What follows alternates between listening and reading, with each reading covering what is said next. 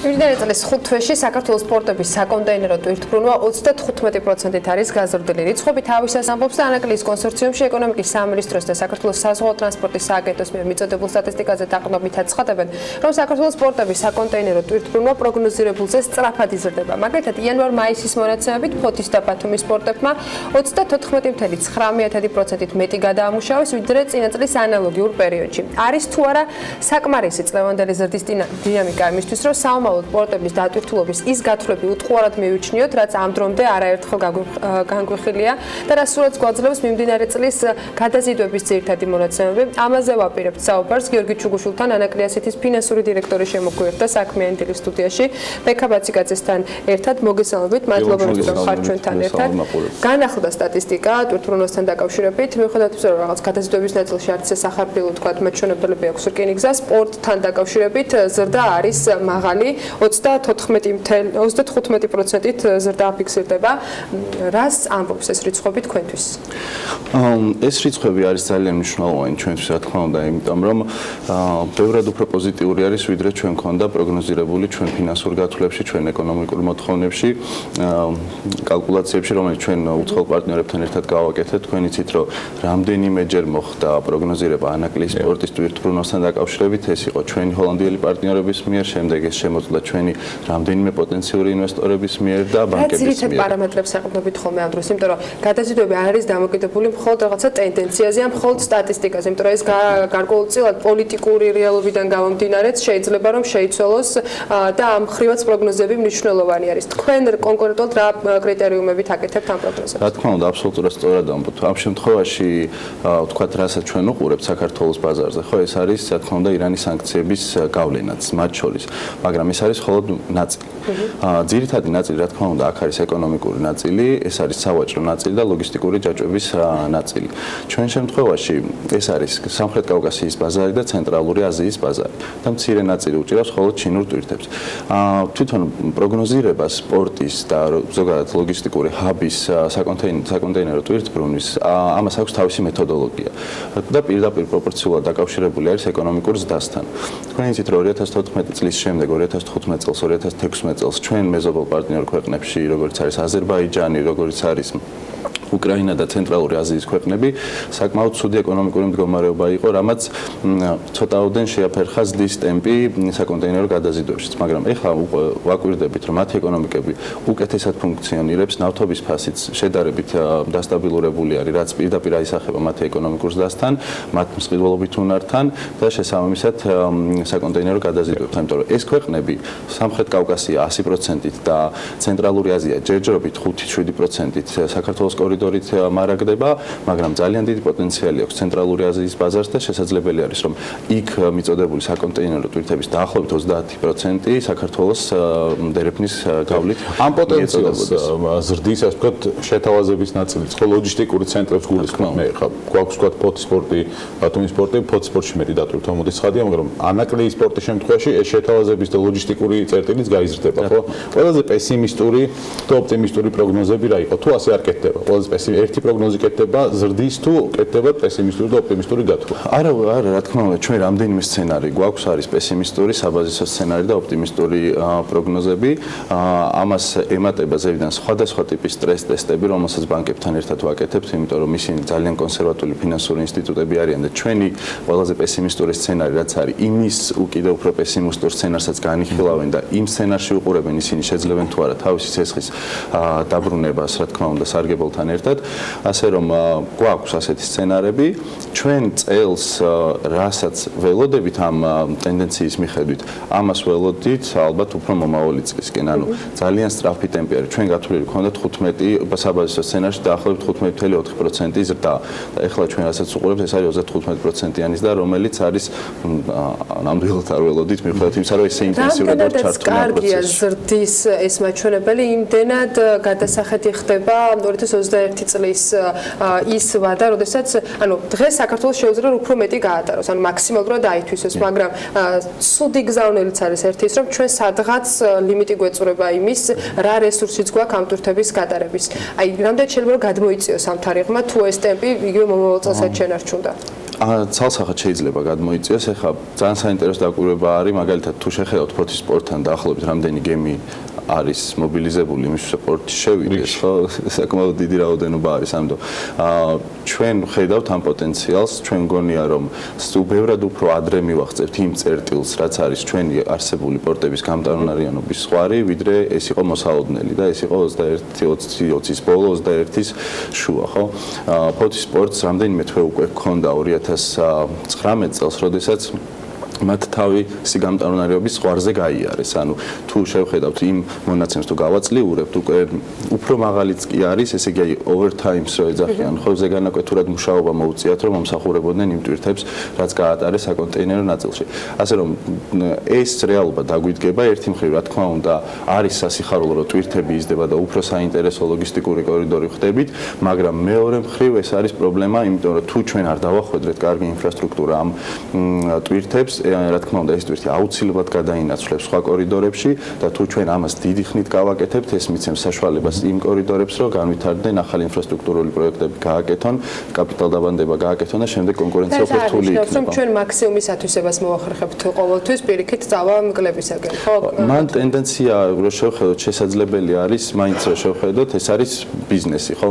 შესაძლებელია რომ ფასების გაზდა მოყვეს მოთხოვნის დას პორტების მხრიდან, რაც რა თქმა უნდა დააბალანსებს მოთხოვნის მხარეს, მაგრამ ეს იქნება ზოგადად ცუდი ტენდენცია ქვეყნისთვის, იმიტომ რომ ეს გააძვირებს გადაზიდვა საქართველოს კორიდორით, რა თქმა უნდა გაზდის კონკრეტული კომპანიების მოგებას, მაგრამ ზოგადად როგორც ლოგისტიკური ჰაბისთვის ეს იქნება ძალიან დიდი მინუსი, იმიტომ რომ როგორც იცით, გადამზიდავი კომპანიებისთვის არის ორი ძირითადი მნიშვნელოვანი ფაქტორი, ეს არის ფასი და სანდოობა. სანდოობა დროში, რა თქმა უნდა, პირველ რიგში, იმიტომ რომ ეს არის ყველაზე მთავარი. უნდა იცოდეთ, რომ ორშაბათს თქვა 7 საათზე რო გამოვა ბარსელონადან კონტეინერი, ის უნდა ჩავიდეს შანხაიში, შაბათს, რომელიღაცა შაბათს 9 საათზე. ანუ ეს არის ყველაზე მნიშვნელოვანი და რა თქმა უნდა კონკრეტულად ფასის დაგეგმა უნდა შეგვეძლოთ.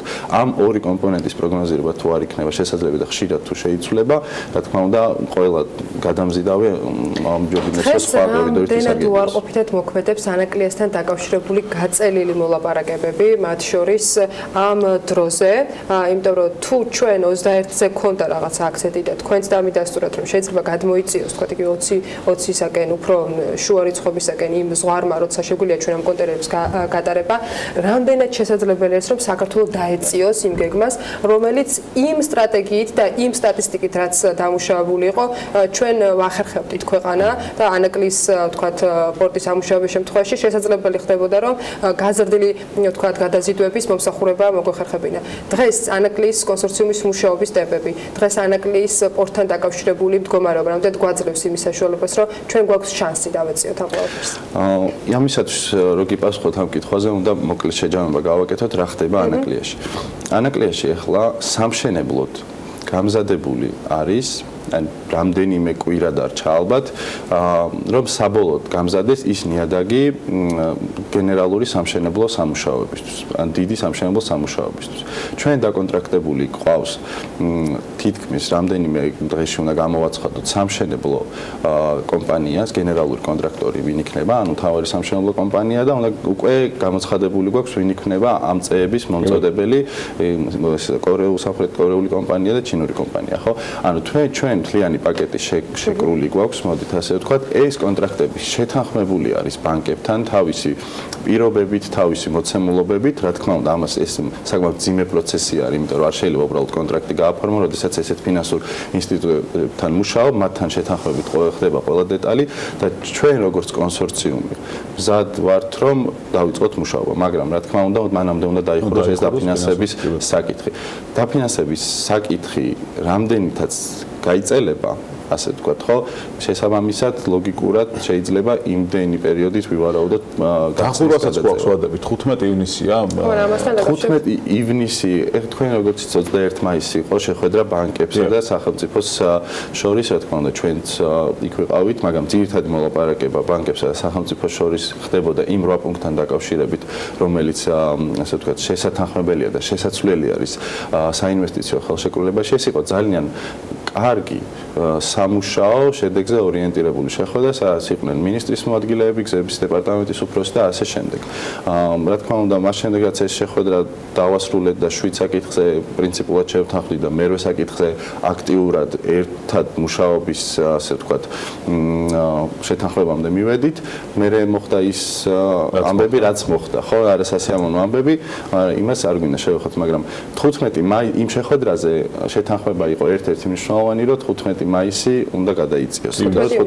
ეს ითქვა პრემიერის მხრიდან და სწორედ იმ მერვე პუნქტთან დაკავშირებით გუშინ BMG მოახერხა ჰააგაში ამერიკის შეერთებული შტატების საერთაშორისო კერძო საინვესტიციო კორპორაციის პრეზიდენტთან გასაუბრება, სადაც ის აღნიშნავს და მაყურებელს ეს ციტატა გავაცანით, კიდეც ნათქვამი არის, რომ ამერიკის შეერთებული შტატების მხრიდან, როდესაც მსგავსი ინვესტიცია ხორციელდება, მნიშვნელოვანი არის სახელმწიფოს მხარდაჭერა და თანადგომა და გარანტიები. აი, ამ ფრაზიდან გამომდინარე, თითქოს ცხადი გახდა მოლაპარაკების დროს, რაზე იყო მათი გზავნილი გაკეთებული. თქვენ გაეცნობოდით ალბათ ამ ინტერვიუსაც. ამ ინტერვიუს შემდეგაც რა შთაბეჭდება გრჩებათ?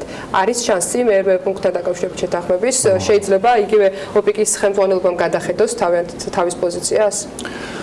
რა თქმა უნდა, ამ ინტერვიუს გავეცანი და კიდევ ერთხელ მინდა ვთქვა, რომ ოპიკი არის ჩვენი ერთ-ერთი და თქვენ იცით, რამდენად აქტიურად და არის ჩართული ამერიკული მხარე ჩვენ პროექტში, ინვესტორის მხრივ, ოპერატორი კომპანიის მხრივ და ასევე დაფინანსების კუთხით, ოპიკი არის ერთ-ერთი ჩვენი მთავარი პარტნიორი. და ძალიან მადლობელი ვართ იმ მხარდაჭერისთვის, რომელსაც გვიცხადებს. რაც შეეხება მერვე პუნქტს, რომელიც არის ისეთი არასწორად ხდება ხოლმე ამ მერვე პუნქტის ინტერპრეტაცია, ხო? ზოგადად. ანუ ცოტა რთულად და ტვირთბრუნვის გარანტიას ამბობენ, თითქოს კონსორციუმი ითხოვს, რომ საკომერციული რისკი მთლიანად ჩამოშორდეს კომპანიას, ხო? ეს ესე არ არის. თუ გვაქვს რამდენიმე წამი შევიყოდი. კი, ეს არის ძალიან საინტერესო საკითხი. ანუ არის ჩვენ ვართ მაინც კერძო კომპანია და უნდა მართოთ კონკრეტული ინფრასტრუქტურა. კონკრეტული ინფრასტრუქტურა არის ძალიან დიდი სერიოზული ლოგისტიკური ჯაჭვის ნაწილი. ჩვენი გაცვლები, როგორც ვთქვით, მხოლოდ საქართველოზე არ მთავრდება, ეს არის გლობალური და რეგიონალური მასშტაბის. ხომ შესაბამისად, ჩვენ რაც არ უნდა ძლიერი კომპანია ვიყოთ, რაც არ უნდა ძლიერი ოპერატორი ყავდეს, შეუძლებელი არის, რომ ჩვენ ყველა რისკი დავაზღვიოთ. ანუ ჩვენ სრული პასუხისმგებლობა ავიღოთ ტვირთბრუნვაზე. ხომ ეს რომ იყოს ძალიან დიდი ქვეყანა, მაგალითად, როგორც არის ამერიკის შეერთებული შტატები და სადღაც ლოს-ანჯელესში ვაშენებთ პორტს. ხო, იქ ძირითადი გაცვლა არის ლოკალურ ბაზარზე და უკან მიმდებარე ტერიტორიაზე და კიდე შეიძლება რაღაცა ტიპის გარანტიებზე იყოს საუბარი ოპერატორის მხრიდან, მაგრამ ეს რეგიონი არის საკმაოდ არასტაბილური, კომპანიებს, საერთაშორისო კომპანიებს მაინც და მაინც არ უყვართ და რისკიანი, მით უმეტეს მაშინ, როდესაც საოკუპაციო ხაზთან დაახლოებით 2 კილომეტრი აშორებს ჩვენ პორტს, ხომ? ამ მოცემულობაში ძალიან რთულია და პრაქტიკულად შეუძლებელია, რომ კომერციულ კომპანიას, როგორც არის გადამზიდავი ხარჯი, ან ოპერატორი ააღებინო ესე ტვირთბრუნვის რისკი. ანუ მან გითხრას, რომ მინიმუმ 200,000 კონტეინერს მე გავატარებ და თუ 200,000 კონტეინერი არ გავატარე, მაშინ მე ამდენ ფულს გადავიხდი, ხო?